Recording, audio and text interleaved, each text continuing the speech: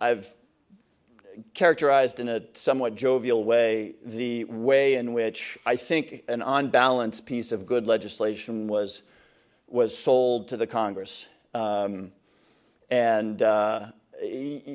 okay if, like me, you believe that on balance the Jobs Act is a good thing. But it's not okay, of course, as a procedural mechanism, because not everything that gets presented, and some of you will not share my opinion that the Jobs Act was a good thing, that's actually not a terribly good way to legislate. So we need a lot more education of members of Congress. And institutions like this one can do, I think, a lot more to create nonpartisan, academically driven, but here's the key part, understandable ways to think about very technical topics.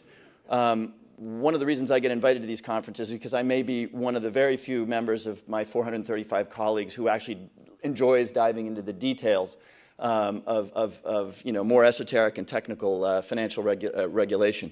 But there's remarkably little information provided to us on these issues.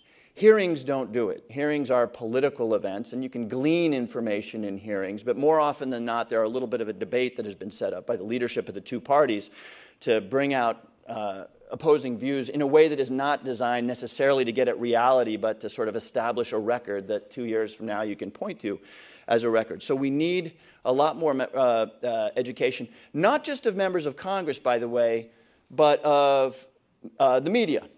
For too long, and still, as we think about financial regulation, as we think about Wall Street and Main Street, as we think about the banks and the investment banks and JP Morgan Chase and Goldman Sachs, in my world, it's a morality play that roughly breaks down along partisan lines, or it does break down along partisan lines. It's a question of who gets to play God and who gets to play the devil. But here, coming out of the disaster that we had in 2009, of course, are the Democrats saying that Dodd-Frank is received wisdom, unalterable and unamendable, and here we have the Republicans on the other side saying this is satanic and terrible and horrible and it should be repealed in its entirety.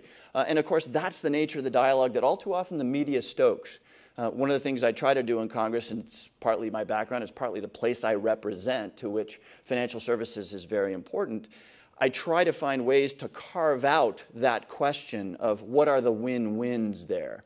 What is there not just to protect people, but will ultimately lead to lower cost or greater availability of capital? And that's very hard to do when the media and the information all out there falls into the morality play that defines the discussion that we have around financial services and regulation. So we need more education, both of members and the media, on these topics.